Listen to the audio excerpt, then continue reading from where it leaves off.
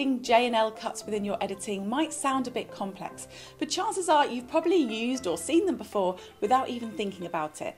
They simply refer to the pattern of audio and video clips on your timeline that look like a J or an L.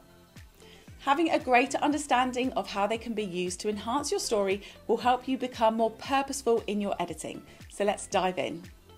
Here we have two clips on the timeline, which we can see have both video and audio attached. If we play one after the other, we will hear and see clip 1 before hearing and seeing clip 2, like this.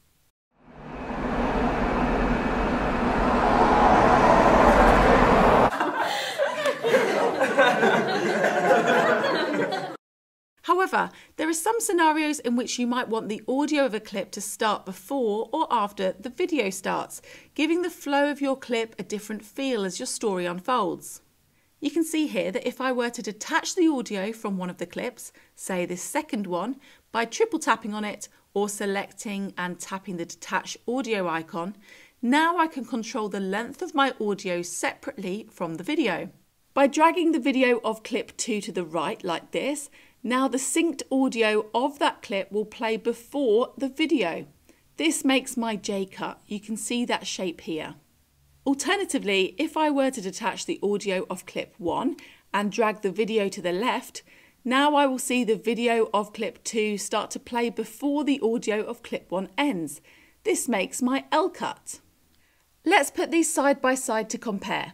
I have my J cut and my L cut. Many editors call them split edits, used to mix up the flow of clips and ensure shot sequences are not static. They even help storytellers evoke emotion.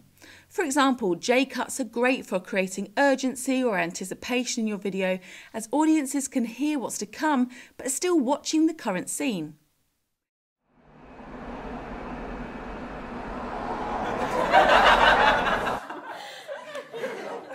L cuts are great for making a scene linger on and are often used in montages or news packages where, for example, we want to see clips over somebody explaining something or the action taking place.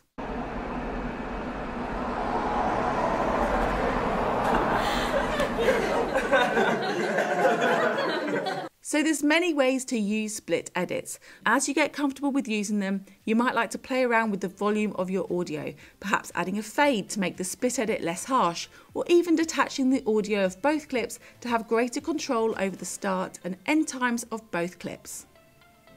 Have fun with this, experiment, and next time you're watching your favourite film or TV show, listen out for how J and L cuts are used to help you stay gripped to the story.